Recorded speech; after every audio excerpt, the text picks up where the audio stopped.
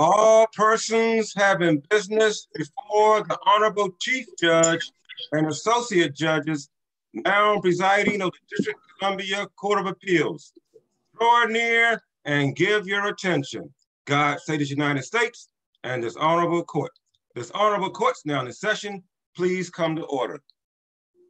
Good morning. We have one case specially set this morning in the matter of Dontrace Blaine versus United States. We thank the parties for your appearance on this Zoom virtual platform, which is how we are doing our oral arguments in light of the COVID-19 pandemic. The arguments are also being live streamed for any members of the public that wish to participate and watch. Are the parties ready to proceed at this time, counsel? Yes, Your Honor. All right, Ms. Soltis. Thank you, Your Honor. May it please the court. Deborah Soltis on behalf of appellant Dontrace Blaine. Mr. Blaine was convicted of second-degree murder in a case arising from the fatal shooting of an innocent bystander in what the government characterizes as an urban gun battle case.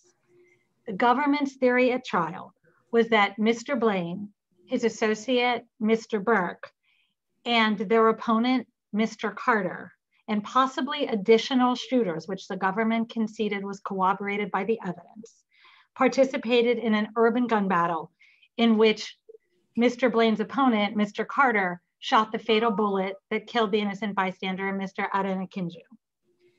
Now, this was the government's third trial. At the first trial, Mr. Carter, who shot the fatal bullet, was acquitted. At the second trial, Mr. Burke was acquitted.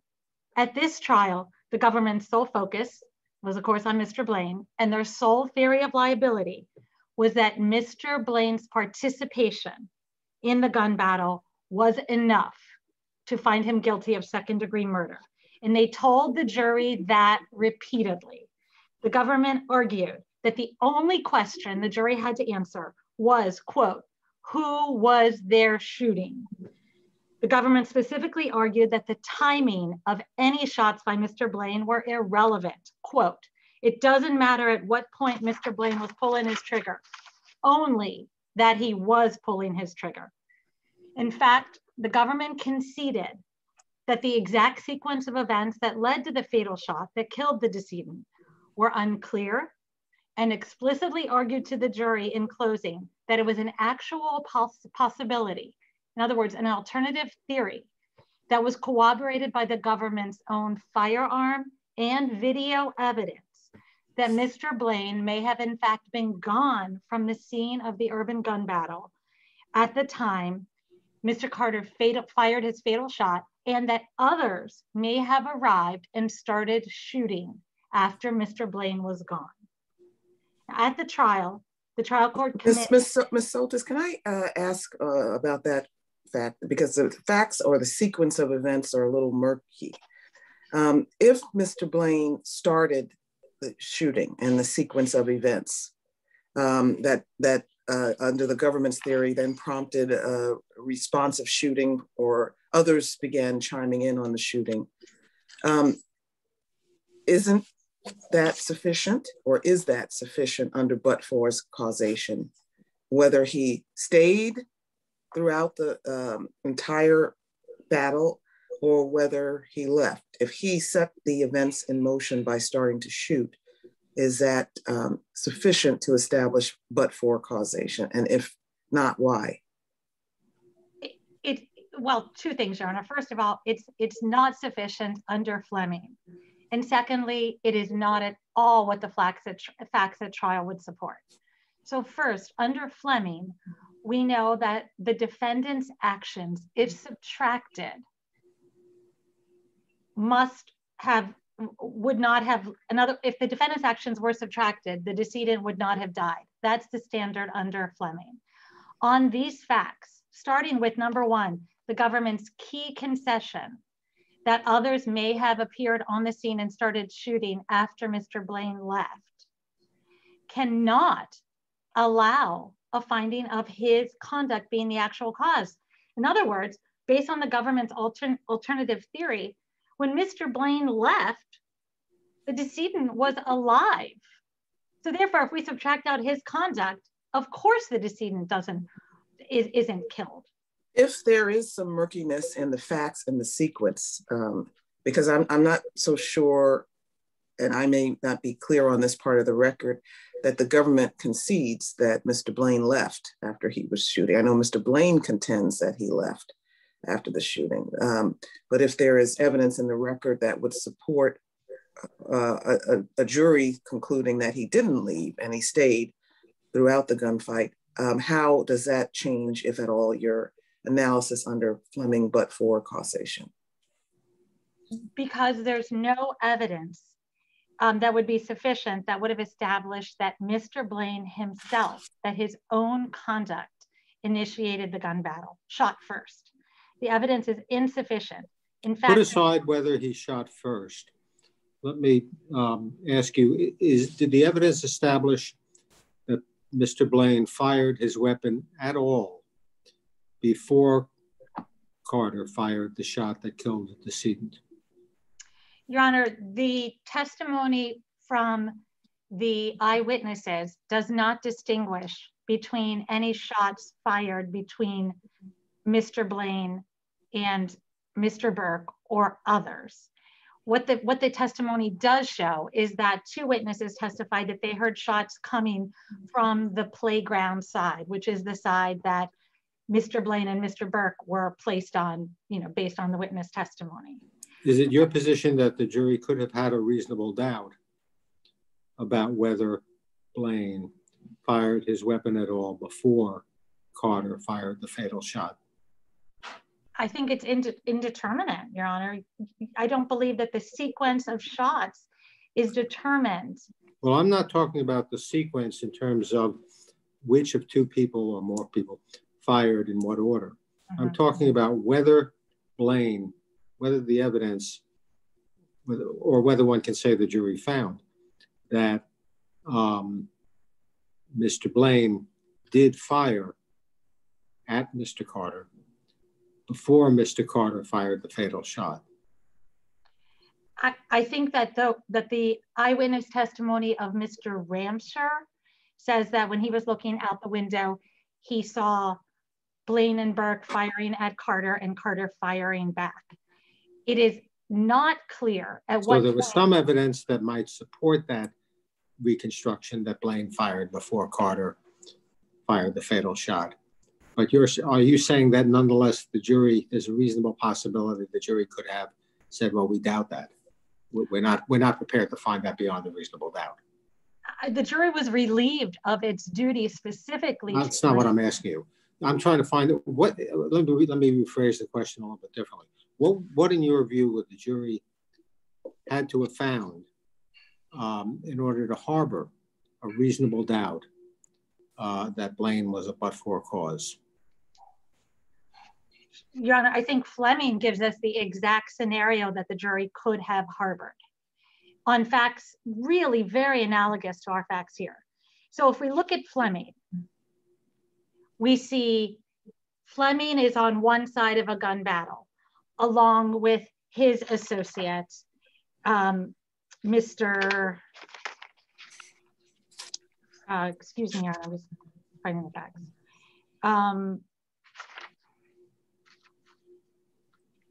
Okay, that Fleming is on the same side of the gun battle as Mr. Peoples, and Mr. Peoples fires first at the other side. That the other side, Mr. Hamlin on the other side fires back, that Mr. Fleming starts firing from the balcony, so that Fleming is firing, although there's no evidence that he fired first, but that he is firing before the fatal shot is fired. That Hamlin then shoots Jones, which is the third theory that goes up on appeal in Fleming, right? It's this theory that the opponent shot the fatal shot, just like in our case, is the government's actual sole theory. Yes, I understand. Right, and in Fleming, this court said en banc that it was entirely possible that the jury could have found that Fleming shooting prior to the fatal shot was a substantial factor, but that on those facts, they could not have concluded that it was the actual cause of the fatal shot. In other words, well, I don't think they actually said, I mean, there is a very suggestive and interesting hypothetical that the Fleming opinion gives that we'll be wanting to ask about, I'm sure, during the course of this argument, and you've touched on it now. I'm not sure it absolutely said the jury could not find if Fleming had joined in before the fatal shot was fired. But right now we're just trying to find what you think the jury would have had to find on this evidence in order to have a doubt, because we're asking ourselves if the jury had been properly instructed on but-for causation, is there a reasonable probability that the outcome of this case would have been different? So, what in your view would the jury's thinking, or could the jury's thinking reasonably have been to reach a different outcome? Different way to put it. If you're asking if what the jury should have been asked to conclude, suppose the jury had been told to convict Mr. Blaine, you have to find it was a but-for cause of the victim's death, as we in accordance with Fleming. Okay, now, what is a reasonable verdict that the jury could have reached acquitting Mr. Blaine? On what theory? What would they have been thinking? I think the problem is, Your Honor, that on these facts, I don't think they could conclude it. Well, so you're a juror and you're arguing with your fellow jurors that we ought to acquit. What would you say? That we cannot determine beyond a reasonable doubt that Mr. Blaine's conduct was the actual cause here of the fatal shot. And the reason is we can't determine that if Mr. Blaine never fired his gun, that Mr. Carter wouldn't have still ended up shooting and killing Mr. Adam Kinju. Well, suppose a juror responds and says, look, there's a witness who tells us that from which we could find that Blaine was firing his gun. I believe that witness. So I think Blaine was firing. Then then the juror would say that there's been no evidence that Mr. Carter wouldn't have still shot and fired his gun if Mr. Blaine had never fired his, because there's evidence here that is just indeterminate about whether or not Mr. Carter would have fired. So now let me ask you, this is a question that that Fleming in a sense left open. Suppose two individuals are firing independently. Independently is the wrong word, they could be working together, but two individuals are firing. They're what we sometimes call co-principals, and they're each firing at Carter. Now, if you subtract one of those individuals, you could say, well, the same thing would have happened. One of them was firing at Carter, he would have fired back and shot and killed the victim. If you think that way, then murders can get committed and nobody's a but-for cause, because you can always subtract either principle and reach the same result and say, well, can't say beyond a reasonable doubt. Is that where your argument ends up? No, Your Honor. I think, first of all, I think there's always at least one actual. Well, in this particular case, why is that? In this particular case, Blaine and Burke are both shooting at Carter. You say, well, if we subtract Blaine, then the same thing could have happened. And so you can't say beyond a reasonable doubt that Blaine was the but-for cause. Okay, now Socrates comes and says, well, but if you subtract Burke and Blaine was just the shooter, you can't say the same thing wouldn't have happened. So Burke wasn't the but-for cause. So you've created a situation by this analysis, if you follow that line of reasoning, in which a victim gets killed by Mr. Carter's bullet, and nobody, except I guess you could say Mr. Carter, is the but-for cause. No, and Mr. Carter is acquitted because he's acting in self-defense and it was an accident and so forth. So that's a little troubling result, isn't it?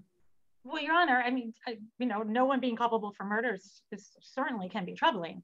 But in this case, if the government It has suggests there's something wrong with the theory, at least as applied in those circumstances. But that's not the theory, Your Honor. The theory is that the government can't prove that if you subtract, and these aren't my words, this is the en banc court's words, that if you subtract out Mr. Blaine's conduct, that the decedent still would have been killed. So part of the problem with the government's theory in the case here has lots of problems. Part of the problem is that there's no evidence that Blaine fired his gun and that's what instigated Carter first to respond. And that's the hypothetical or the example given in Fleming, right? Where somebody else who might be on your side of the V in the urban gun battle fires their gun first, but it's not you. And if it's not you, you cannot, under Fleming, be found to be the actual but cause, because— Why does it matter who fires first? Well, Fleming says it does.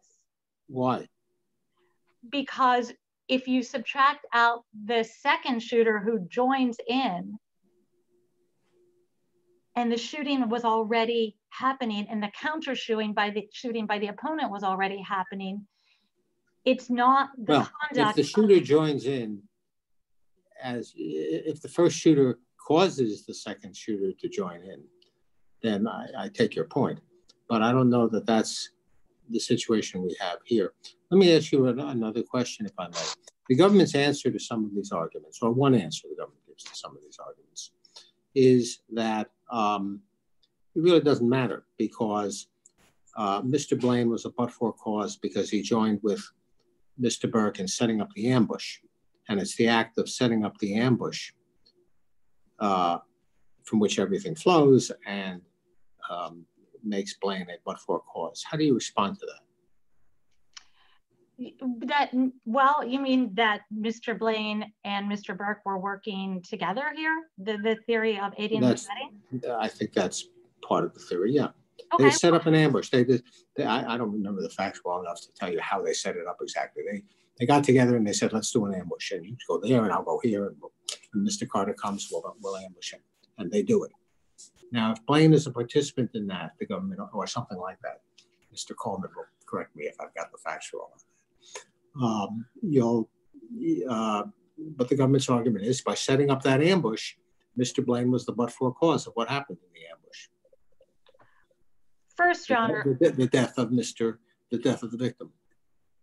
Yeah, first, Your Honor, again, I think it's precluded by Fleming. Absolutely precluded. It's the same factual pattern in terms of who shoots and who starts it. And Fleming, on those facts said, in light of Barrage, a Supreme Court case, we hold that the instructions given in Roy in this case did not adequately convey, possibly barring— No, there was an error here. I understand there was an error here. We all agree. The instructions did not require the jury to find but-for causation. But the government says there is in fact but-for causation. And if the jury had been instructed, the jury undoubtedly would have found it because they would have found that at a minimum, Blaine set up or helped set up the ambush. That's what I'm asking your response to. I understand that. And part of my response to that is not to say, I know that Fleming is there and we all that's established. I'm not saying that. I'm saying that Fleming on these facts says that a defendant cannot be held to have personally caused a death unless an action by the defendant is a but-for cause. And on similar facts in Fleming, they say no. They say there's no room here for accomplice liability. And in fact, the government in that case concedes there's no room. But there's more here. And I have more of a response to your question. There was no theory ever presented to this jury of what you just said.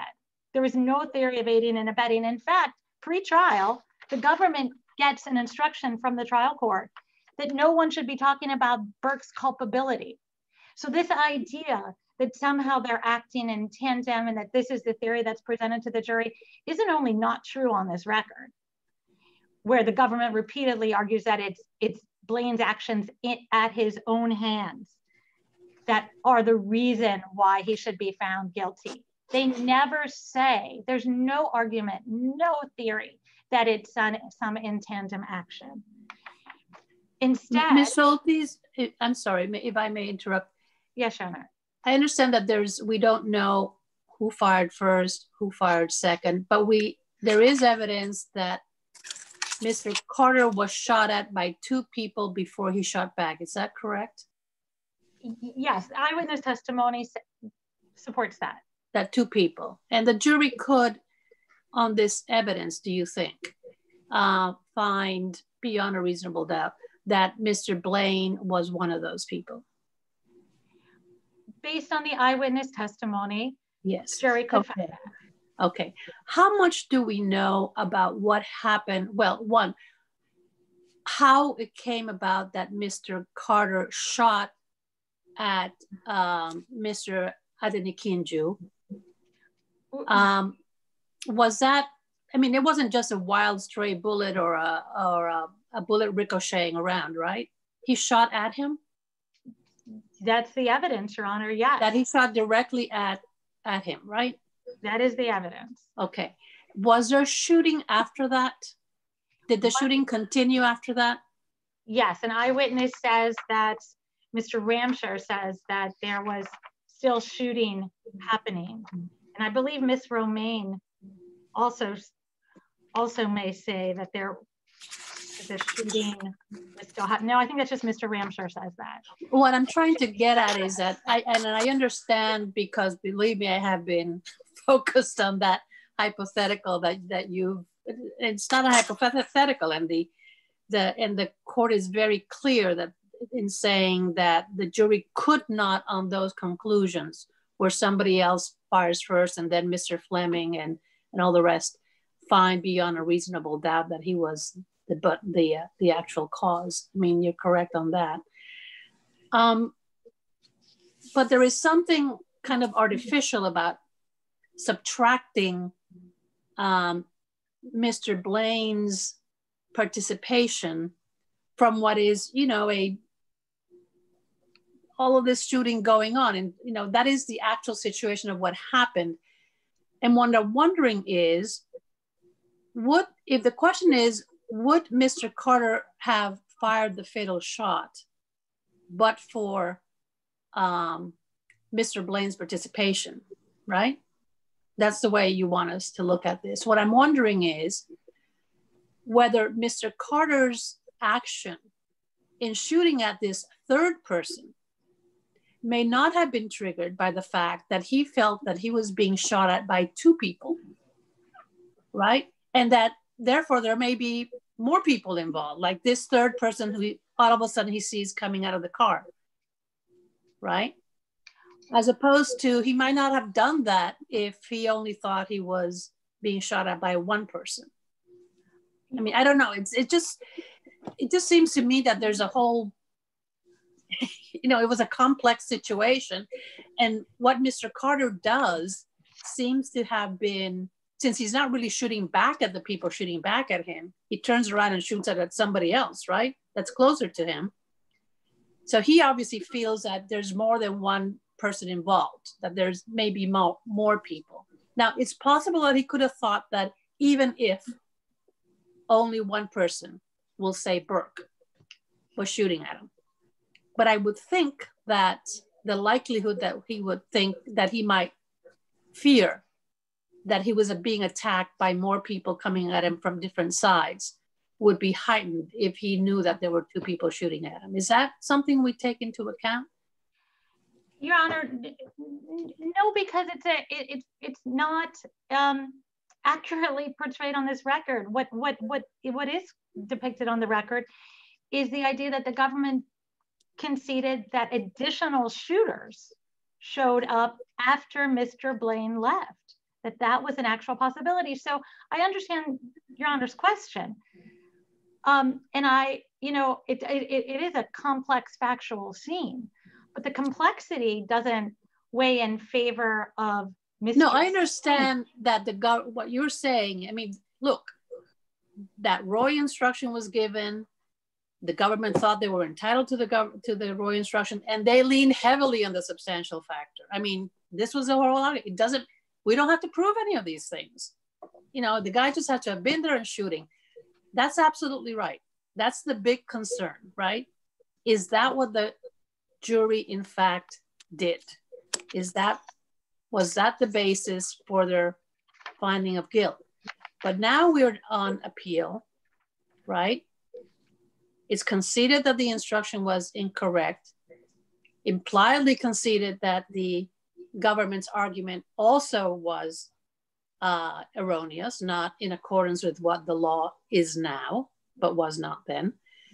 And our question, going back to the discussion you've been having before, is, okay, what if the jury had received the correct instruction, whatever that might be, right?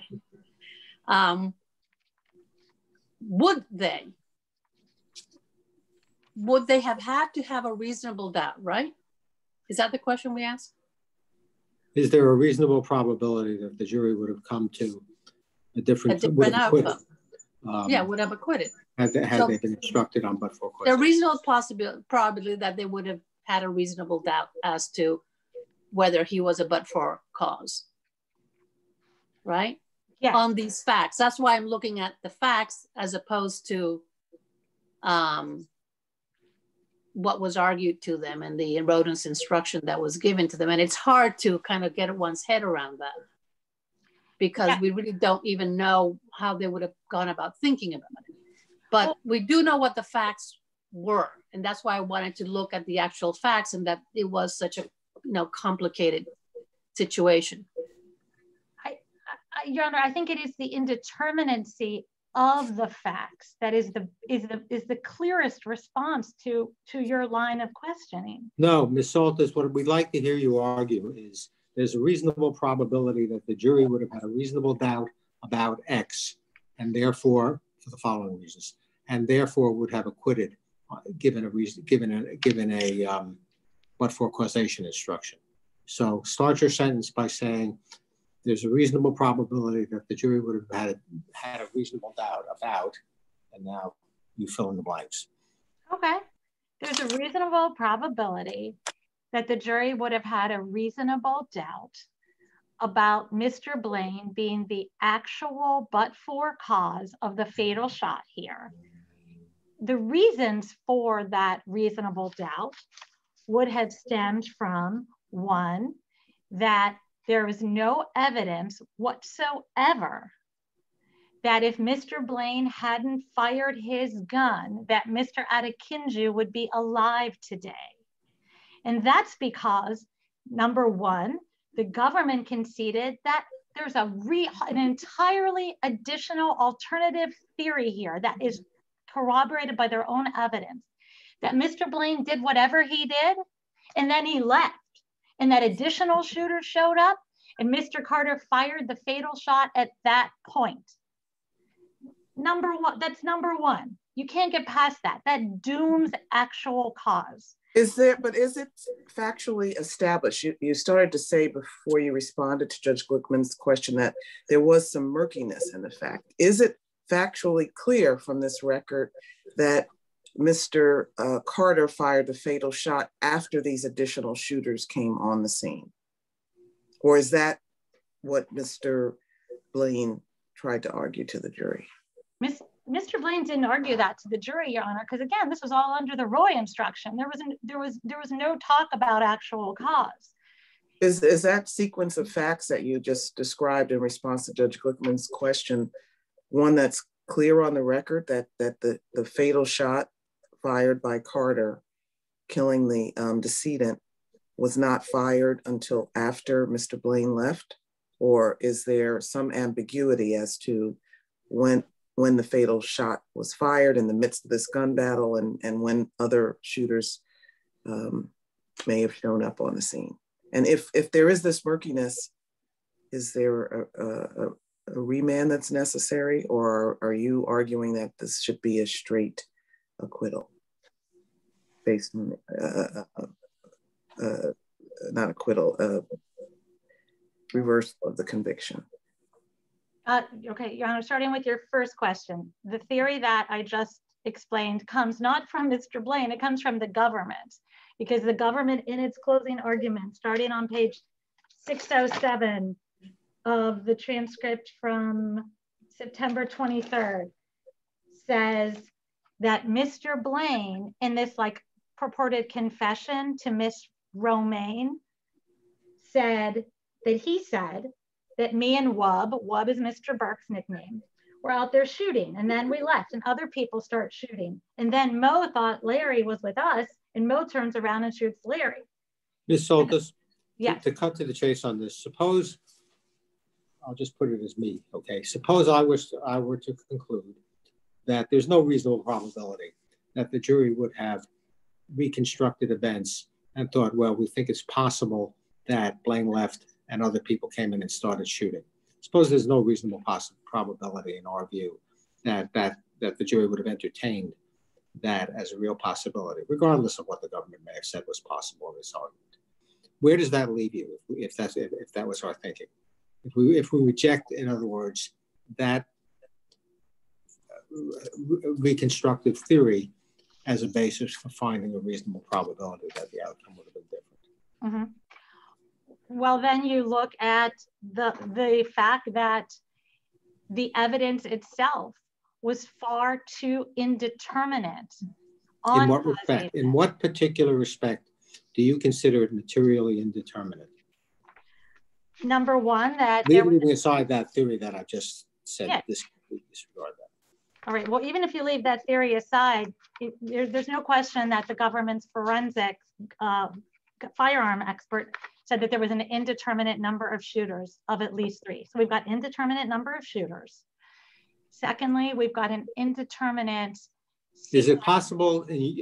I take it you're saying, what I hear you saying, I think, but you haven't said it yet, is that there's a reasonable probability that the jury would have acquitted had they been instructed on but-for causation, because they would have said to themselves, you know, we're just not persuaded beyond a reasonable doubt that Blaine was one of the people firing at Carter. Is that what you're saying? It's not. I'm not saying that they would have to have a reasonable doubt as to whether or not he was firing at all. No. What I'm saying is that they would have a reasonable doubt as to whether or not his conduct actually caused the fatal shot. Well, that's the conclusion. I'm trying to get at the facts that support the conclusion. Do you think the jury would have had a reasonable doubt that there's a reasonable probability that the jury could have had a reasonable doubt about whether Blaine fired before Carter fired the fatal shot? I think that the eyewitness testimony is unclear as to whether or not Blaine or Burke, even if you credit the eyewitness testimony that the shots came from the playground side, absolutely, there is a reasonable doubt as to whether or not any shots were fired by Blaine. And explain as to whether any shots were fired by Blaine? No, to initiate this. In other words, in order I didn't use the word initiate. Okay. Before Carter fired the fatal shot. There is evidence from the eyewitnesses that they saw Blaine fired. Yeah, that's what you told me at the very beginning. Yeah. Yes. Is there, what you have to argue, my question was, is there any reasonable probability that the jury would have rejected that evidence and said, well, we just can't rely on that from beyond a reasonable doubt? There is, yes, Your Honor, that there's reason that the jury would have had a reasonable doubt, a reasonable probability that the jury would have had a reasonable doubt about whether or not that established the actual cause. So I'm not, it's that there's no evidence here involving Blaine himself that is sufficient to find beyond a reasonable doubt that he's the actual cause. Let me put it this way. If I'm on a jury in this case, and I'm satisfied beyond a reasonable doubt that Blaine and Burke both fired at Carter, and then Carter fired the fatal shot, then I don't see a reasonable probability that a but-for causation instruction would have led me to say, well, I have to acquit Mr. Blaine. Are you disagreeing with that? No, I actually have I have some theories actually as to why I might reach the opposite conclusion, but I'm putting them aside for now. Because I'm trying to get your argument. Yes, Your Honor, I disagree that that would be a proper application of the instruction. Yes. The jury would. So your view is that if the evidence were crystal clear that Blaine and Burke got together, were ambushing, and there's no aiding and abetting instruction. It's just the gun battle, the urban gun battle instruction. And they both were shooting at Carter before Carter fired back and shot the fatal shot. You're saying that that there's a reasonable probability that a jury properly instructed on but-for causation would have acquitted Mr. Blaine under those facts? Yes. Okay, and your reason for saying that is? That on those facts, a reasonable juror applying the proper standard could not find that but for, in other words, if you subtract out Mr. Blaine's conduct, the decedent still wouldn't have died. That's not, and that's exactly the scenario that Fleming proposes. And is that true in your view? I understand what you're saying. You're saying basically subtract out Blaine, the same thing could have happened because Carter was responding to Burke. Okay, yes. And I understand I understand that. Now, does your answer depend on who fired the first shot? Yes. Why? Because as the example in Fleming illustrates, that if Blaine cannot be shown beyond a reasonable doubt to have started this himself by firing the first shot, then a jury cannot find that Carter wouldn't have fired back but for Blaine's conduct. Blaine and Burke are in a race as to who fires the first shot. What difference does it make which one fires it? Your Honor, it's the court's instruction in Fleming that says it does matter. And the instruction says nothing about first shots, not that I recall anyway. No, their example makes clear that first shot matters. That's their exact example. But I'm asking why it matters. Because one could say, look, the second shooter was going to fire anyway. So if the first shooter didn't fire, subtract out the first shooter, the second shooter still would have fired, and you have exactly the same situation that you say would provide but-for causation. Because we don't convict based on speculation. We convict based on actual cause. And the idea that perhaps somebody else may shoot and may be an actual cause of something. We know he did shoot. No. The hypothetical is Blaine does shoot. But what you're saying is that Blaine doesn't shoot first. Blaine doesn't start it in your hypothetical, if I'm understanding. Now there is something in Ms. Soltis in the course when they set up that example and say that it would not be sufficient for a jury. You're right that they refer to who shot first. In that example, they say, well, what if Fleming shot after the first shot? But they say also that he shot once, that he shot his gun once. Is that significant? Because it does say that. And I don't remember now whether that's because that was the evidence in Fleming, that Fleming had only shot once. But there isn't, the evidence here, tell me what, I may be wrong about this, correct me, is that Mr. Blaine's shooting was more than once, right? This was more of a, what kind of a, he had a semi-automatic, is that correct? That's what the evidence is, Your Honor. Yeah. Yes. So in that sense, this situation is a bit different from what's set up. Now, does the court make much of the fact that it said once? I don't know. Doesn't seem to dwell on that, but that is one of the facts that is set out there. Your Honor, hypothetical. Your Honor, yes, Your Honor, it does say that. The paradigm of who starts it and who fires the fatal shot is identical to the government's theory here. And the fact of whether or not Blaine fired, the evidence would establish that Blaine fired once or 5 times isn't the point. The point is that if you subtract out whatever Blaine is alleged to have done here, or the evidence shows that he did, that the decedent still would have ended up dead. And I think the argument here, while not exact of the hypothetical the example given in Fleming, is actually stronger when you add back in the additional facts here. So no, two cases are never identical.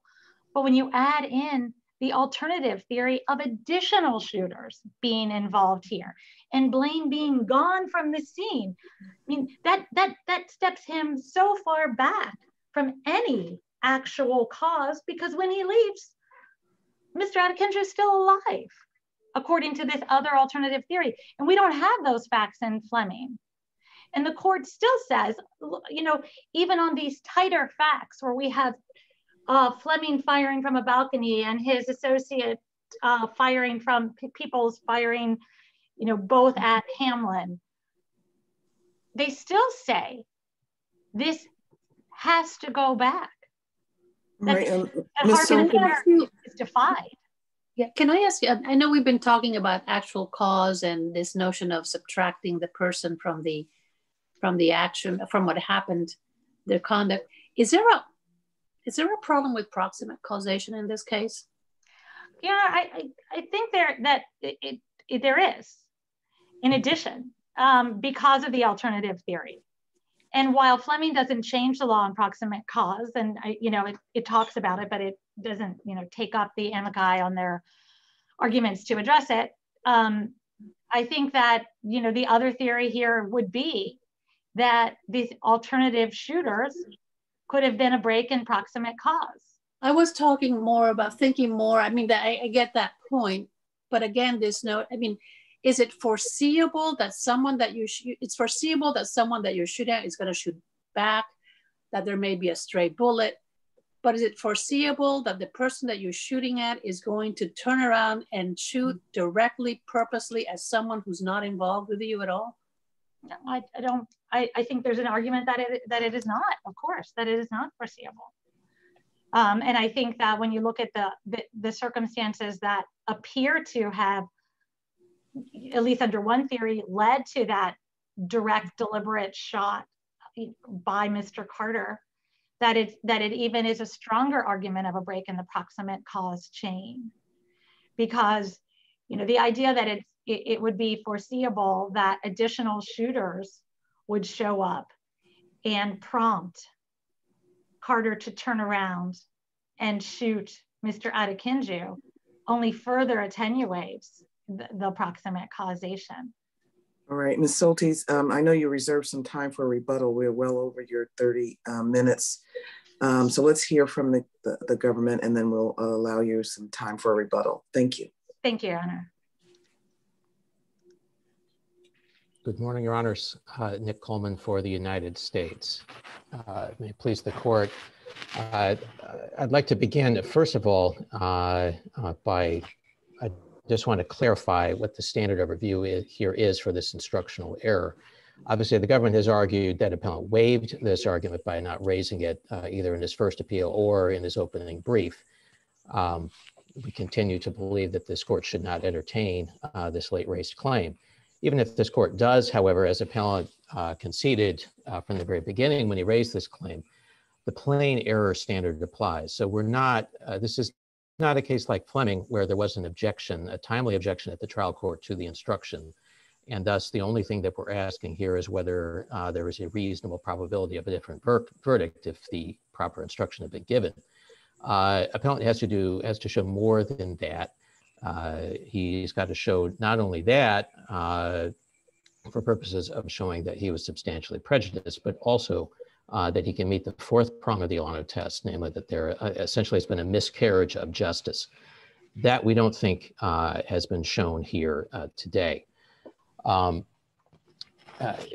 Proceeding first of all to the idea, it seems to me that the appellant is raising two sort of different arguments here about the facts. Mr. Coleman, before you get to that, and I apologize for interrupting you, but I want you started out by saying there's not just a plain error situation here, but a waiver situation, because appellant not only did not raise the instructional objection at trial, but also did not raise it in the opening brief on appeal.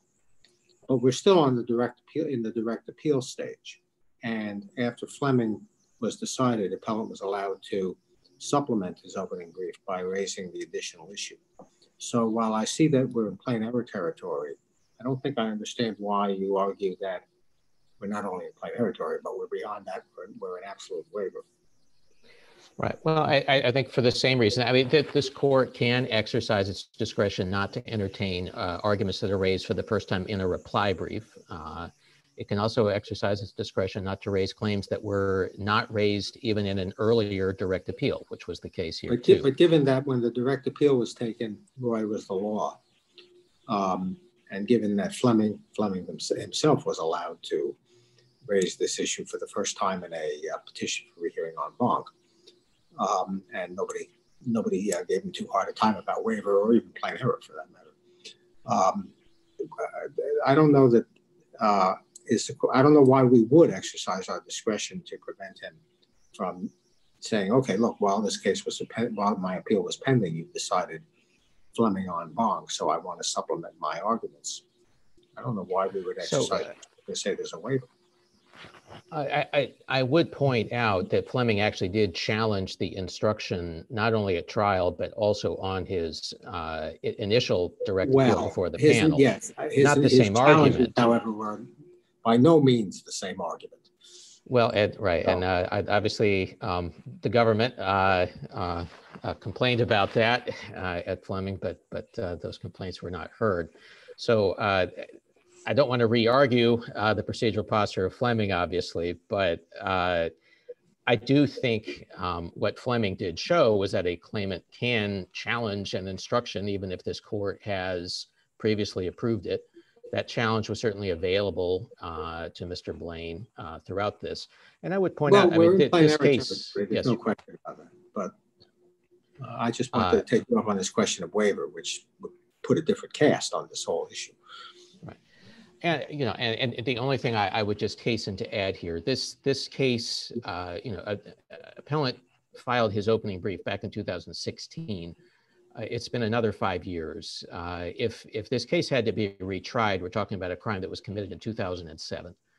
And you know, the more time goes by, the more difficult it becomes to retry cases to make sure that they're properly adjudicated. And when appellants don't bring their claims in a timely fashion, it can result in delays, and we're seeing those delays now. But to proceed to can I interrupt, yes, Mr. Coleman, to focus you on the plain error analysis? Yes, sure. You said you thought that under the final prong of Alano, that there would not be any miscarriage of justice even if the but-for analysis and instruction were applied here. But I mean, the but-for standard is a higher standard and tougher standard for the government to meet than the instruction that was given in Roy of substantial likelihood of participation. And I guess I'd ask of you the same thing that we asked of Ms. Soltis. Why would the government be able to satisfy that higher threshold? There's a murkiness of some of the facts, as we've been discussing, which are important to how we apply this but-for causation test. You've also alluded to the fact of the age of the case. You know, if we find that but-for causation was appropriate and the instruction was an error, what's the remedy that the government would be a proponent for? But first, can you show us how you would have satisfied the higher threshold of the but-for causation analysis here? Yes, sure. And so I would focus, first of all, on two facts that were not, that I think either one fact that was not in dispute and a second fact that was clearly found by the jury that had to have been unaffected by the instructional error. The first fact that was not in dispute at trial was that Mr. Carter fired the killing shot because he was ambushed. There was never any argument, and the defense did not contest that. In fact, the defense acknowledged that Carter is the man seen sauntering across the parking lot just before the shooting starts, clearly not in distress or expecting anything. And it's at that point that a gunman who is lying, basically hiding in wait and has been watching for him, suddenly darts out into the parking lot and fires at him. The defense didn't contest that sequence of events and didn't contest what the government said all along and expressly argued, which was that Carter, the victim would not have been shot by Carter if he had not been ambushed, if he had not been attacked. The contested issue at trial was Mr. Blaine one of the gunmen who ambushed Mr. Carter? The jury clearly found that he was. Why did they do that? Because there were two eyewitnesses who identified him as one of the gunmen. That was Ms. Hinson and Mr. Ramsauer. Then, of course, there was also the motive evidence that was provided by Ms. Crockett about the confrontation between Mr. Carter and Appellant and Burke earlier in the day. But the most important fact that the jury must have found was that Blaine was, in fact, one of the men shooting at Carter in the parking lot as the victim died.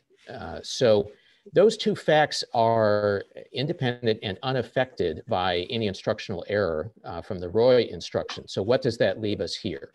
Before you say what does that leave us, Mr. Coleman, let me ask you a couple of questions about that. When you say that the jury must have found that Blaine was in fact one of the gunmen who ambushed Carter, shooting at him as the victim died, is it correct that the jury must have found that Blaine actually fired before the victim was shot? So that I'm not, again, I'm not saying that might be a slightly, but I'd like to know what we think the jury must or must not have necessarily found. I would go back to, in terms of the timing of Mr. Adenekinju's death, that is provided for us by Ms. Romaine's testimony. She testifies that there's a series of shots that come from the playground side first. That's the first set of shots she hears. Then she does see Mr. Carter shooting, okay, and hears his shots.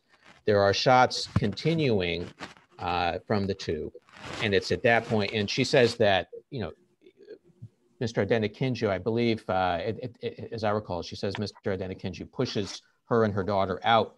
He tries to get out, and it's at that point that he's shot. It is, certainly based on, he clearly is shot based on the ballistics evidence by Mr. Carter. But again, this is after the melee has been well underway. So I think that, again, is it possible to tell on the basis of sort of hard video evidence that we know for sure that both of the gunmen firing at Mr. Carter necessarily did so before Carter fired the killing shot? That's a slightly harder question to answer than the question of whether Mr. Carter was firing at all because he was ambushed. That is absolutely clear. But by ambush, really but what if you don't know, if it's not clear whether both of them shot at Mr. Carter before Mr. Carter shot Mr. Adenekinju, what does ambush mean?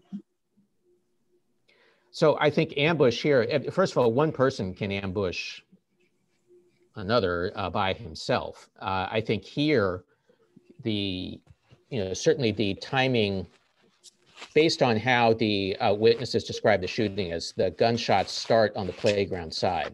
If you look at the ballistics evidence, you basically have a very large number, about 24 shell casings from 2 9mm semi-automatic weapons that are all found on the playground side, essentially in front of 250, I believe it's 2506 and 2508 in the buildings there in the parking lot.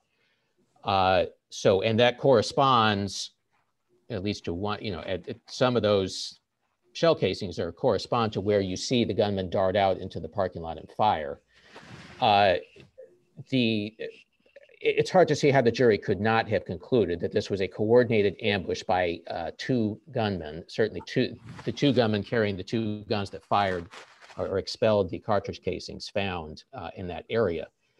You can see a second person sort of hiding behind the cars just at the edge of the video, I would point out there are a number of the shell casings are found just behind that person.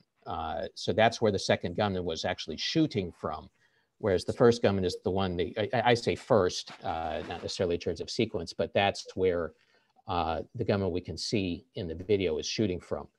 There was really no contest here at trial, however, that there were two gunmen, at least, but certainly two gunmen.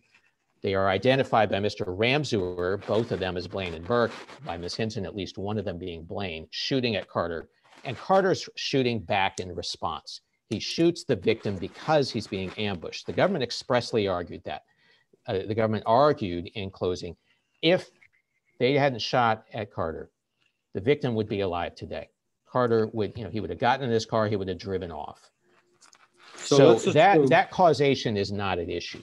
Okay, so let's assume that even if the jury had been given the but-for causation instruction, there's no reasonable likelihood that it would have failed to find that both Blaine and Burke were firing at Carter before Carter fired the fatal shot. Now, before I ask you my question about that, let me just ask one further factual question. I take it that the evidence does not establish who fired the first shot, Blaine or Burke. Is that correct? That's correct, because we don't know, even if we knew for sure that the man who darted out behind, we don't know if they fired at exactly the same time. And we don't know, assuming one of them fired first, which one fired exactly the very first shot at Mr. Carter. That is true. Okay. So now Ms. Saltis' argument is that even if Blaine and Burke were both firing at Carter, Blaine, the jury could have had a reasonable doubt as to whether Blaine was the but-for cause of that shooting, because if you subtract Blaine's conduct out of this scenario, you're left with Burke shooting at Carter, and the same result could have occurred. The ambush would have occurred, Carter would have killed the victim. How do you respond to that? And that takes off, as I'm sure you know, on a hypothetical given in the Fleming en banc opinion. Yes, right. So I think the answer there is provided by cases like Green and Hazel, and then also by a later case before this court that relied on them, Owens, in 2009, that talked about essentially what happens when you've got basically two co-principals essentially attacking or carrying out the same crime. And even and what the court said was even in the absence of an aiding and abetting instruction, which in those cases it was not given, the verdict was nonetheless affirmed on the idea that the actions of the one co-principal can be attributed to the other. This, I think, in the case in Burrage, the Supreme Court mentioned this concept of sort of the independent. Even assuming that they are independent tortfeasors, right, where you've got, two supposedly independent causes of the same problem. And, where, each one would have been sufficient to cause this. And in other words, both Blaine or Burke firing independently would have been sufficient to cause Carter to fire back and eventually kill the victim. But you could somehow say, well, they weren't necessary because one of the other ones was there. Tort law still allows recovery against both of those tortfeasors. And I think what Green is expressing is a similar concept in the criminal law, which is that both of them. Which Green case are you referring to? Is this the one in your brief? Yes, that's the one in our brief. It relies on a case called Hazel. There's also a case called Owens. But the Green case is a drug distribution case? That's right. And in that case, there was no aiding and abetting instruction given, as you say.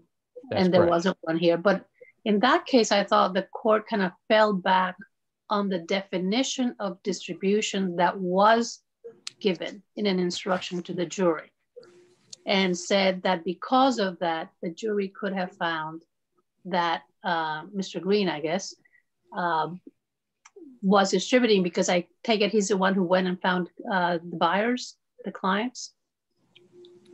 But we That's can't, correct, the problem here is that we can't fall back on the instruction that was given because it was a defective instruction, right?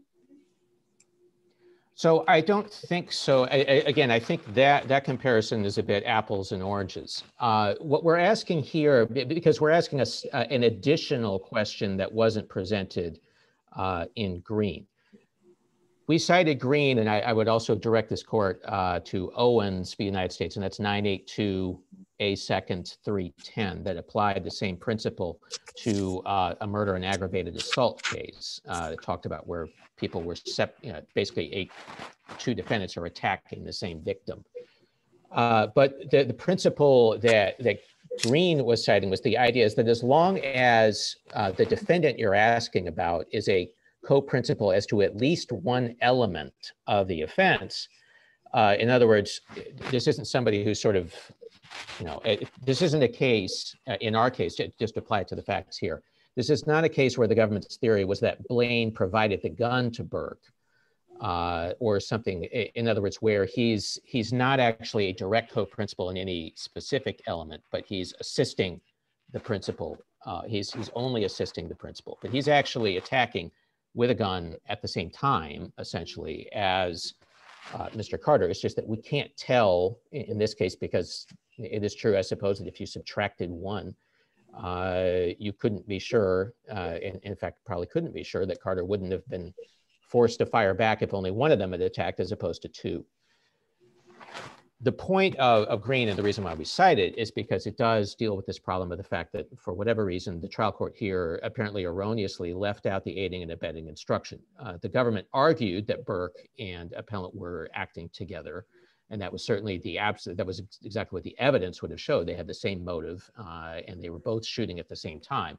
So it's hard to see why the jury would have thought that they were, that they had no idea that the other one was shooting. But now we're asking the question, though, of that the separate in the question which is presented here today, did the lack of the but-for language that this court has insisted on post-Fleming, did that influence the verdict here? In other words, did it allow the jury to convict when it might not have? And I think the answer, again, is no.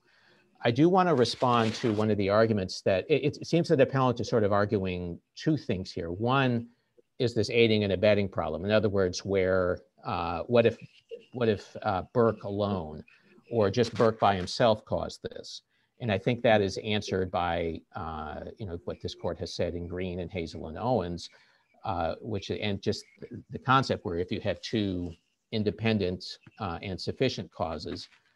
Well, I would have thought so, perhaps, but I am wondering about how that squares with the hypothetical given in Fleming, in which, and I'll paraphrase because it's a rather lengthy hypothetical. The question is raised, what happens if somebody, if the shooting gets started and then somebody joins in and fires, joins in the shooting and fires before the victim is killed. The hypothetical posits that a jury could not find that person to have been a but-for cause. And Ms. Soltis picks up on that and argues that you have to distinguish between Burke and Blaine in this case, because Burke could have been the first shooter and Blaine could have been simply the second shooter. How do you, and her argument is only the first shooter is the, which really seems to me to rest on that hypothetical.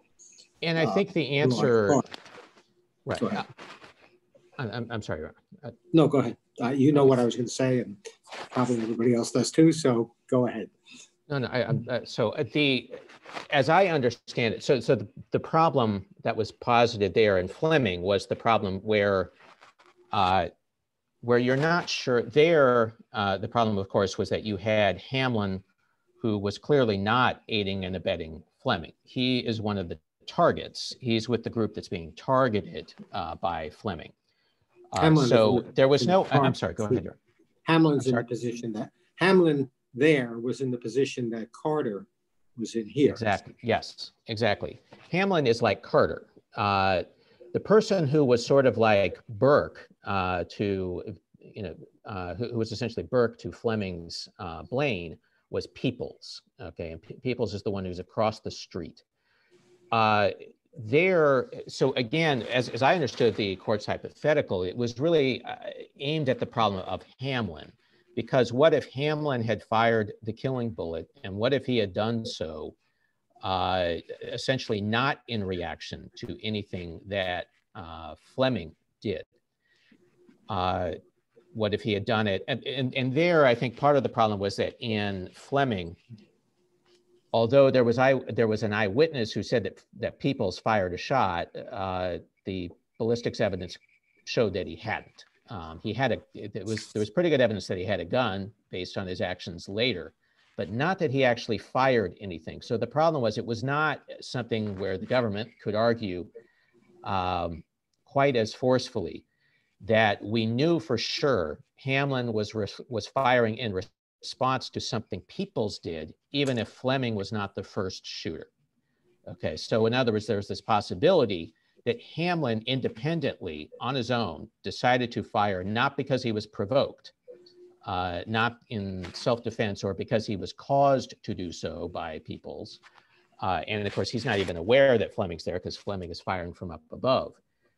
But that's why we don't have the situation here. Well, I don't think I agree with you. There were different.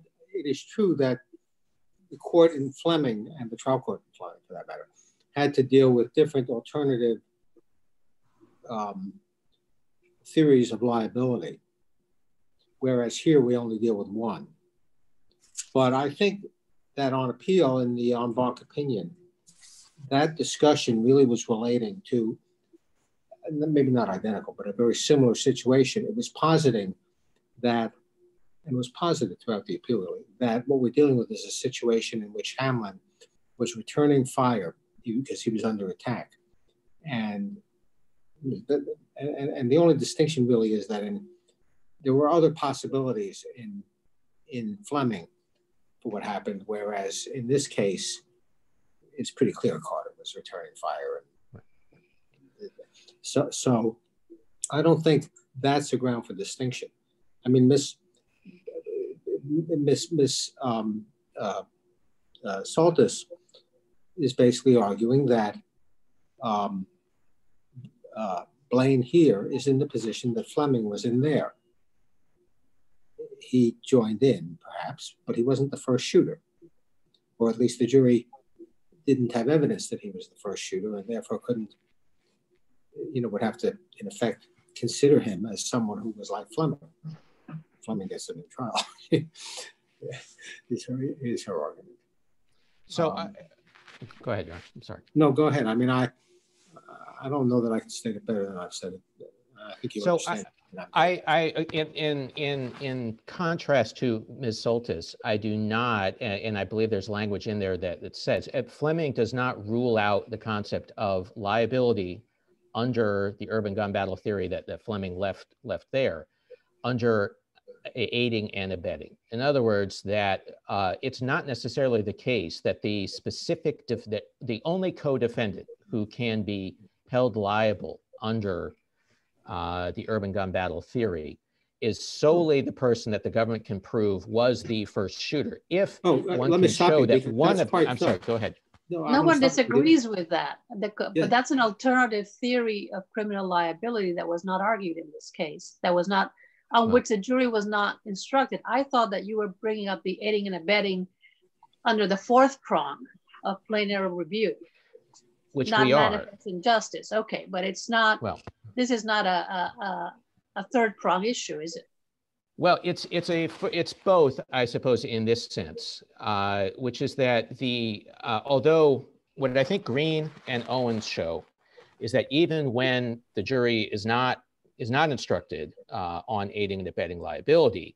If the evidence is there to support it, and here the government did argue, although it didn't use the word aiding and abetting, but it argued that, in fact, from the very opening statement, the government said Burke and Blaine pounced on Carter. And I don't think anybody at this trial had any misimpression as to what the government's theory was, namely that Blaine and Burke were working together to try to kill Carter, and that it was Carter's responding to both of them. So I think the answer is this, that if the only problem here that we have is that the trial court failed to give an aiding and abetting instruction, then first of all, I think even Green shows that on its own, that's not a reason to throw out the verdict. But I think certainly here, where we're talking about a plain error claim, that is not the kind of, it's certainly not a miscarriage of justice to say where we can be pretty sure that a properly instructed jury would have, not just pretty sure, but we can be very confident that a properly instructed jury would have found that one of these two gunmen working together, appellant or his accomplice, Burke, by firing first, started the melee, continued it. It was a joint venture. They're both shooting at Carter, and Carter kills the victim in response to them. And again, just to go back to the beginning of my argument, that basic fact, which is that Carter killed the victim because he's being shot at, was not contested. Can I stop you at that Yes, point just for a moment, Mr. Coleman? Because, it strikes me, and Ms. Solti started out her argument with this similar point, that Carter's been acquitted. So has Blaine's accomplice, alleged accomplice. And they were acquitted on the Roy instruction under a lower threshold, if you will. And it seems to strike me as somewhat odd that under these circumstances, the government would essentially be asking us to convict Blaine, who's sort of the lowest person on the totem pole from some perspective in terms of how you might view these facts, to reverse his, to uphold his conviction on a higher threshold, having acquitted parties that arguably might be more culpable, such as Carter, who fired the fatal shot that killed the decedent. So it does seem to me that the government has a bit of an uphill hurdle here on the under the plain error standard here. Could you sort of speak to that? And when we don't have the clear aiding and abetting instruction here, which might have minimized the impact of this point that I'm making, and that was made by the appellant. Right. So I guess I would respectfully disagree that Mr. Blaine here is the lowest man on the totem pole. I think actually the evidence showed he was by far the most culpable person. Now, yes, Mr. Carter fires the killing bullet, but he, after all, has a pretty powerful self-defense claim, and that's what he argued at that first trial. He was acting in self-defense. He was being attacked. Now, the government's theory at that first trial was that he had forfeited his right to self-defense by remaining on the scene after the initial confrontation, that he had armed himself.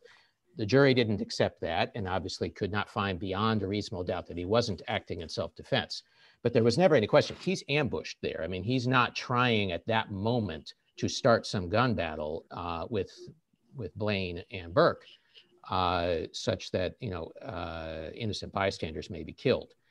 In terms of between Mr. Blaine and Mr. Burke, the problem with the and I think the reason why Mr. Burke was eventually acquitted is that the evidence of identification was weaker as to him. Remember, you have two witnesses who identify appellant, Mr. Blaine, as being one of the gunmen, Ms. Hinson and Mr. Ramseur. Mr. Ramseur is the only one who identifies Mr. Burke specifically as one of the two gunmen. He says both of them, it's Blaine and Burke, but he's the only one who says it's Burke actually shooting there. Ramseur had credibility problems that Ms. Hinson didn't have, namely that he had a lot of prior convictions. He was incarcerated at the time, And the defense certainly attacked his credibility very extensively. Ms. Hinson, who was a teenage girl at the time, certainly didn't have those same credibility problems. She identifies, however, only Mr. Blaine as being one of the gunmen. So in addition, we know that Blaine was the one earlier in the day, based on Ms. Crockett's testimony. Blaine is the one who actually shoots at Carter's car during the earlier confrontation. Burke gets involved only at the tail end of that confrontation. I don't think that it can be said that Mr. Blaine was the least culpable person here. In fact, I would submit he's the most culpable person here, and he's also the best identified.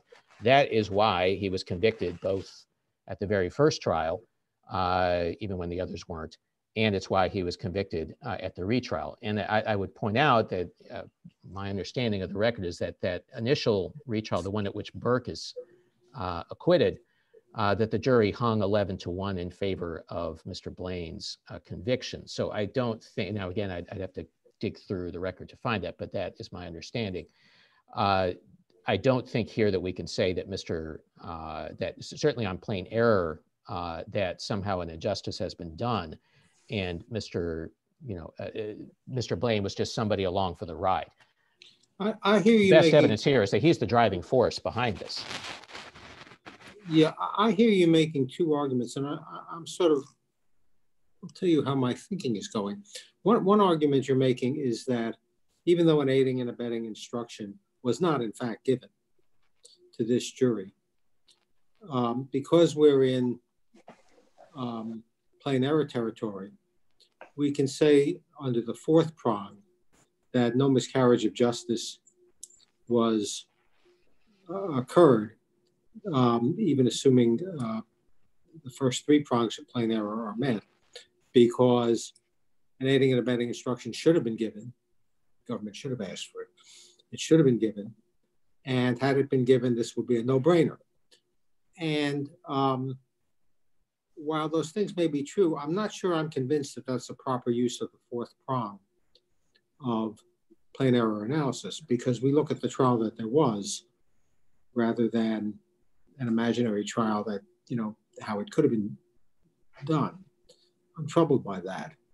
And my general understanding has been, rather to the contrary, that a conviction cannot be upheld on a theory of accomplice liability if the jury was never instructed at all on accomplice liability as a theory.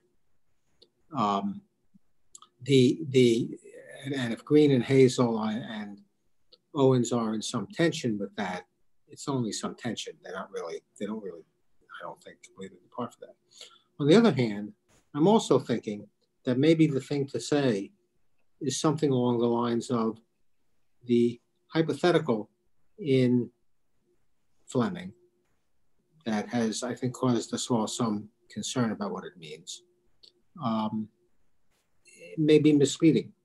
And because while it may say, yes, you can subtract out either of those two people, and they're not but for causes, this is just an exception to the but for causation rule, an exception for two co-principles, where if either one is a sufficient by their actions, is doing something that it would be sufficient by itself, and particularly, I suppose you could say if they're acting together, though sometimes you have true independence.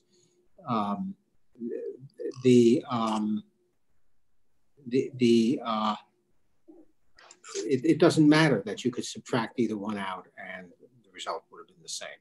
They're still both liable because that comports with our sense of justice and so on and so forth. Do you have a reaction to that? Yes, Your Honor. I think that is... To both parts of what I gave you. Yes, well, certainly to the latter part, I would say the following. I think that, as I argued earlier, I think that is kind of the message that that line of thinking. In other words, the idea that even if you could subtract out one of these defendants and the victim still would have been beaten up, or the drug still would have been dealt, that nevertheless they're acting together at the same time That's why I think Green comes to the conclusion that it does. That's why Owens does. That's why Hazel comes to that conclusion. It's because, even if, to simply subtract one out and say, like, that allows you to subtract everybody out and say, well, out of this group of 3 people who are, 2 or 3 or whatever number of people who killed or injured the victim, since we can't say the victim wouldn't have suffered the same injuries if we'd subtracted any of them out, that's all we need to know. And I think that is why. Sorry. The one problem that leaves me, at least, is that we still have the problem of a deficient instruction at trial, the Roy instruction. And it sort of leaves open what the proper instruction should be in the co-principal case that we're talking about here. Right. So I think part of the problem that Fleming did not address, and specifically, as I recall, left open exactly how its urban gun battle instruction would interact with aiding and abetting liability, with accomplice liability. So it did not, and again, I think it was because of the particular facts in that case, which made it much harder for the government to argue that even if the jury had somehow wondered exactly when Fleming started shooting, or whether Hamlin was the one who hit the victim, that regardless, the whole thing was started by Peoples. Okay, that we couldn't argue on the evidence there that we knew the jury would find that. I don't think in this case that the jury would have had any doubt once they concluded that Blaine was one of those gunmen. It's hard for me to see how the jury would have come to any other conclusion than that his actions caused, together with whoever was helping him, likely Burke, caused Carter to shoot back. And I think because we can be pretty, we can not just pretty, but very confident of that, certainly on plain error review, this is not the kind of case that requires reversal under either the 3rd or the 4th prongs of the Ilano test. I did want to briefly address something, one of the arguments that I have not yet had a chance to touch on is what seems to be the primary factual argument raised by appellant here, which is the idea that the government conceded that there were additional gunmen who joined in. I think appellant is really trying to put an awful lot of weight on a very offhand remark made by the prosecutor in rebuttal. This was all started by the fact that Ms. Romaine testified that appellant came up to her after the shooting and apologized to her, admitted that he and Burke had been shooting, but then apparently in an effort to sort of distance himself from what ultimately happened, said, well, we left. And then he says, other people started shooting. Okay. Appellant vigorously attacked this testimony at trial. He denied that he ever made such a statement to Ms. Romaine. In fact, his argument at trial was that she and Mr. Ramseur essentially colluded to create 2 independent stories of how appellant had confessed to participating in the shooting later. And what the prosecutor did in response on rebuttal was to sort of point out, in an effort to rehabilitate this testimony, to point out some of the points on which his statement sort of matched up to other kinds of evidence. First and foremost, that they were shooting. And she said, look, that confirms exactly what Ms. Hinson and Mr. Ramseur told you, that he was out there shooting. That also that Carter was shooting back because he was being shot at. Then, she made the prosecutor made a very brief remark that, that other people came in shooting. And she said, look, that the firearms examiner told you he couldn't rule that out. What she's referring to is there were about, I think, exactly 3 pieces of ballistics evidence that because they were too incomplete and damaged, could not be, that the firearms examiner, Mr. Poole, could not trace them back to the weapons that he identified as having fired the shell casings, which he said came from 2 guns, and a revolver, which had fired the bullet that killed Mr. Adenekinju, and then also 1 other bullet casing he could confidently say that was found near where Mr. Carter was shooting. There were a couple of other bullet fragments that he said came from a revolver, probably the same caliber, but they were too damaged. So, you know, in theory, he couldn't rule out that there was another revolver. But again, based on the location of those, to have argued that there was another gunman with Mr. Carter, just no one argued that, and there certainly was no evidence at all to support that. There was finally one jacket of a 9mm bullet that was found basically in the exact area where some of the shell casings were found on the playground side. And that casing it was too damaged to be traced back, but you know, and so again, I suppose in theory, you could say that allowed the possibility of a third semi-automatic gun being fired there. But again, it would have been a semi-automatic for which there was no shell casing expelled. I don't think any juror would have heard that testimony or the prosecutor's argument and thought that the government was sort of endorsing an alternate theory that unknown gunmen came in and sort of took over the gunfight.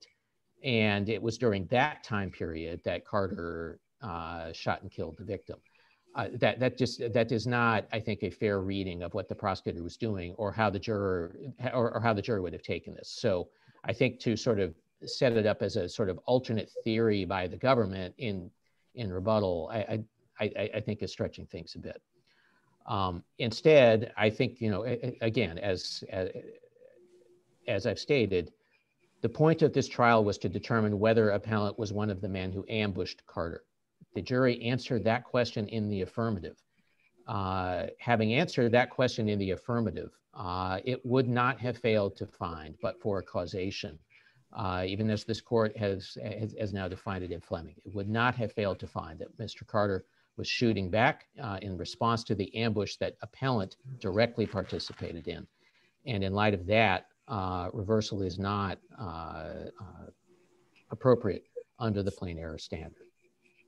Mr. Coleman, yes, I'd like to ask you, you mentioned the rebuttal argument, yes. And I was just looking at it. And at one point, the prosecutor says, it doesn't matter what point he was pulling his trigger, only that he was pulling his trigger, going to your point.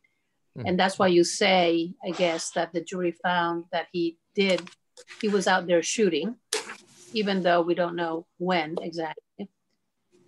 And then it says, and that what he was doing made it foreseeable that something like this could happen. Again, I understand that at that point, they're not having these niceties of actual and proximate causation, but there is that foreseeability language. And I asked Ms. Soltis this, so I wanted to ask you, is there an issue with proximate causation in this case, given what seems to be the fact that Mr. Carter purposely shot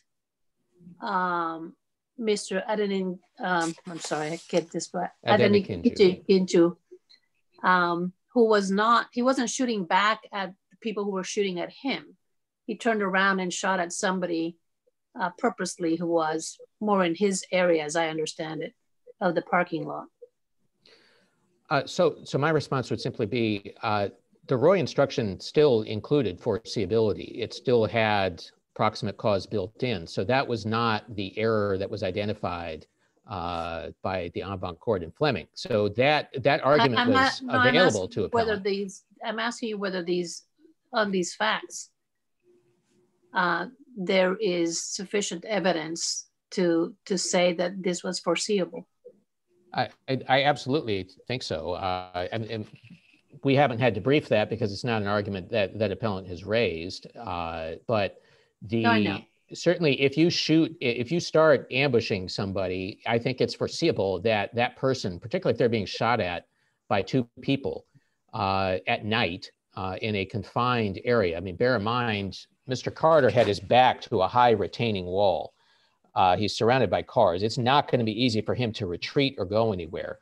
And I think it's absolutely foreseeable that if somebody suddenly appears to your right, you've got at least two people shooting at you from your left, which is what the ballistics and video evidence would suggest as to what his position. Suddenly somebody pops up at you on your right and startles you. I think it's absolutely foreseeable that if you've ambushed somebody like that they may fire back at, not just people in the crossfire directly, but at people who they think might be coming at them. So Again, it's not an issue that appellant has raised or briefed here, that there is something wrong with the foreseeability language of Roy, and certainly this court hasn't addressed it. But I absolutely think that there was a sufficient basis. Again, the jury was aware of the position that Mr. Adenekinjia was in, so I don't think that they were unaware of the fact that Mr. Carter had to turn to shoot Mr. Adenekinjia. I mean, the crime scene diagrams and everything that was presented to them would have made that absolutely clear. So they were aware of this, the defense was aware of this, but nobody thought it was a contestable issue that Mr. Carter, when he fired, that was because he was being ambushed. And the government specifically argued, this would not have happened if that's but Blaine for. hadn't shot I'm at talking Mr. about Carter. foreseeability. I'm talking about foreseeability, not. Right. not and I think it's absolutely foreseeable. And I don't, and again, that was not contested by the defense at trial, that it was foreseeable that once ambushed, Mr. Carter might shoot back at somebody who it later turned out was not participating in the attack on him. Mm-hmm. If there are no further questions, we would respectfully submit that the judgment of the Superior Court should be affirmed. Thank you. Thank you. Ms. Soltis, I think we've reserved about 3 minutes for your rebuttal. Thank you, Your Honor. First, the government's argument that who participates in an ambush is a basis for second-degree murder is wrong, and we all know that. Fleming says participation is not enough.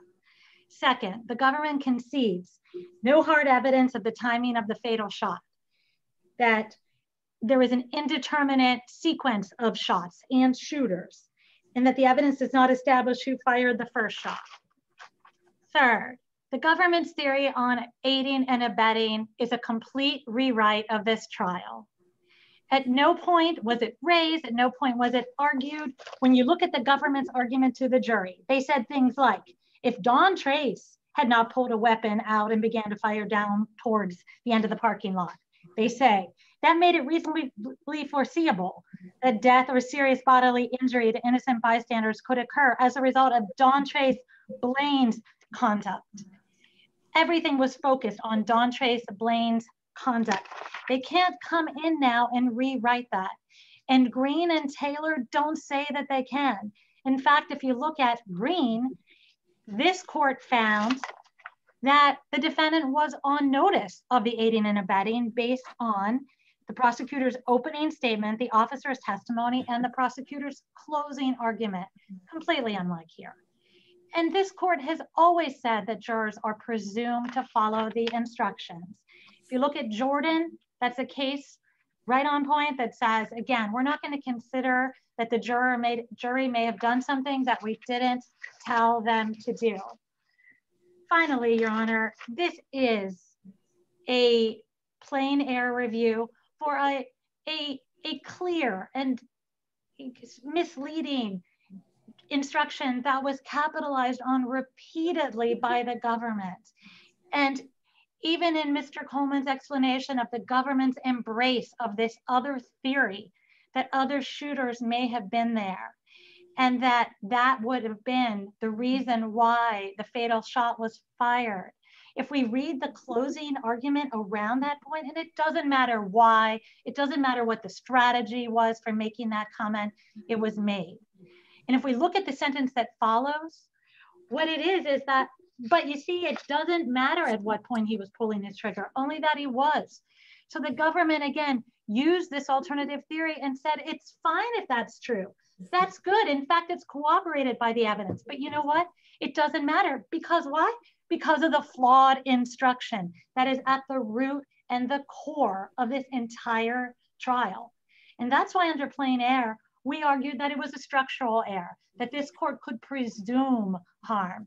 That's why this court en banc in Fleming said that this error may defy harmless error review. Now, the government in that case didn't try to argue it, and the court said, that's good, because we're doubtful you could have made it out. Because on these kinds of facts, when you tell a jury all you need to find is that somebody's shooting, it is so not remotely the equivalent, as Fleming found, of the actual but-for language that is required, then it requires reversal. It requires to be complicit with due process. It requires a reversal, because we know this jury, and all you have to hear is all the speculation that happened during this argument about how the jury may have found things. This case calls wildly for jury speculation. The government argues that there's no basis to think that if the jury found Mr. Fleming, if the jury found Mr. Blaine was actually shooting, that they must have found that he was the actual cause. No way. There was, first of all, the government told them they didn't need to, specifically and repeatedly. The government told them other shooters may have showed up and that may have led to the fatal shot. The court told them they didn't need to find it, of course, which is the instructional error. And there was no testimony or evidence that established when Mr. Blaine purportedly shot his gun in relation to the fatal shot. There's no, quote, as the government says, hard evidence of when the fatal shot was fired. And the government witnesses didn't provide any evidence upon which the jury could have found beyond a reasonable doubt that if they subtracted out any shooting by Mr. Blaine, that Mr. Adekunju would not have been killed. So what did the jury find regarding the sequence of events here? We don't know. We are left to absolutely speculate. Any finding that Mr. Blaine was the actual cause, that speculation is what requires a reversal here. And it satisfies the prongs, even if this isn't a structural error, it satisfies the prongs of Oleano for plain error review. This error was at the heart and soul of the only theory of liability presented here. Finally, on aiding and abetting, that theory should not be considered when reviewing this case under any plain error review. We look at the trial that was actually put on in front of the jury, and we look to see whether or not there's a reasonable probability that the erred instruction in the context of the actual trial, not some hypothetical one, could have made a difference. And here there's no credible response to that, given the entire record here, that it didn't. And that as a result, Mr. Blaine was convicted of second-degree murder without a jury ever finding the required actual cause that the Constitution mandates, because of the element, it was an actual element of his crime. So, Your Honor, for those reasons, as well as the ones in the brief, we would ask that the case be, that Mr. Blaine's conviction be reversed. And because there's not sufficient evidence here to support the actual cause that's required for second-degree murder, that the conviction be vacated. All right, thank you. We thank both counsel, Ms. Soltis and Mr. Coleman, for your briefs and arguments in this case, and we will take the matter under advisement. This honorable court is now adjourned. All right, thank you, counsel. You're free to exit the virtual courtroom now. Thank you. Thank you.